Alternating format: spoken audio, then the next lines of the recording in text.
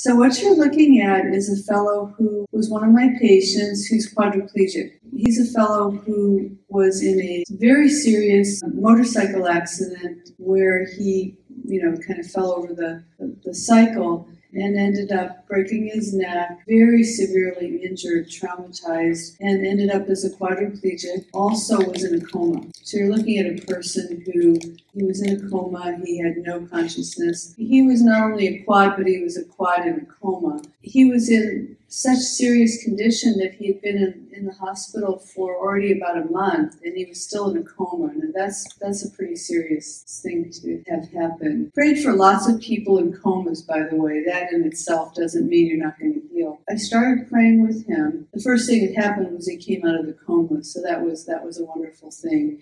But he was in very poor physical condition, being a quad. He didn't have sensation, he didn't have movement. And the family was very concerned about him. Multiple family members came to pray for him. And God gave him a wonderful healing. The first thing that healed was he started to get feeling back. Everybody's different. Sometimes God will just bring it all back in just one piece and your whole body can suddenly feel. And in his case, it came back kind of piecemeal. Big pieces here and big pieces there all of a sudden became restored.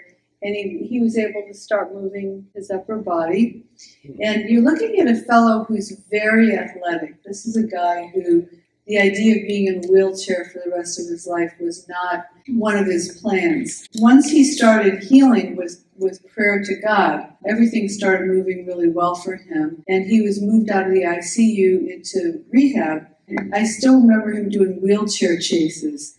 Like he was always inviting other patients in wheelchairs if they would have races and contests. The last thing that God restored on him, and actually when I say last thing, God was moving him very fast. This all happened during one hospitalization. He had never even been released to go home or anything. And the last thing was he wanted to get movement in his lower legs. Before he ever got discharged, the big, wonderful thing that God did was he moved a toe.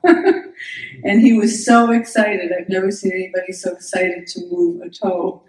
But after that, everything started moving in the lower parts through the Lord really well. He moved feet, toes, legs, and this was a really excited guy. And this is a picture of him the first time he's walking. Now, this is a very big deal because quads are never expected medically to walk again. Normally, in the medical field, we don't have cures for quadriplegia. We're the first ones to tell you that you're probably never going to walk again, you're never going to bend over and tie your shoe, you're not going to use the computer. And here this man is walking. Beautiful picture of him. And this is how they usually start. I was very happy to see the beautiful healing that God gave him, as he's given uncountable number of quads that I prayed for.